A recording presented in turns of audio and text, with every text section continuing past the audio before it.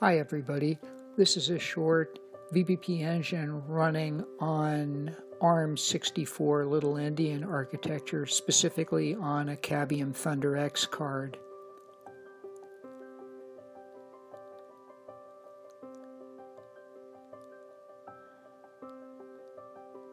And the first step is to execute some basic interface address setup stuff that will rhyme with the traffic generator I'm going to show.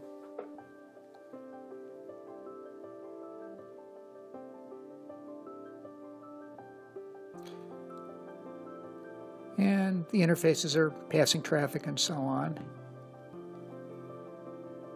And you can see ARP entries for the couple of ports connected to the traffic generator. And now we'll take a look at the traffic generator itself and fire it up.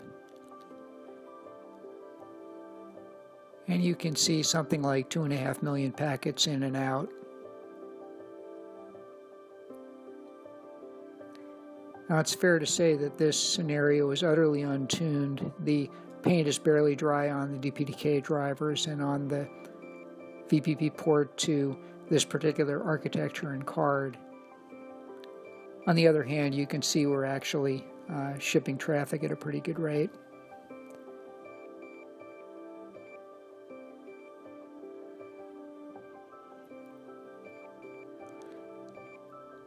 In particular, 2.5 million packets in and out on one core with a vector size of about 60.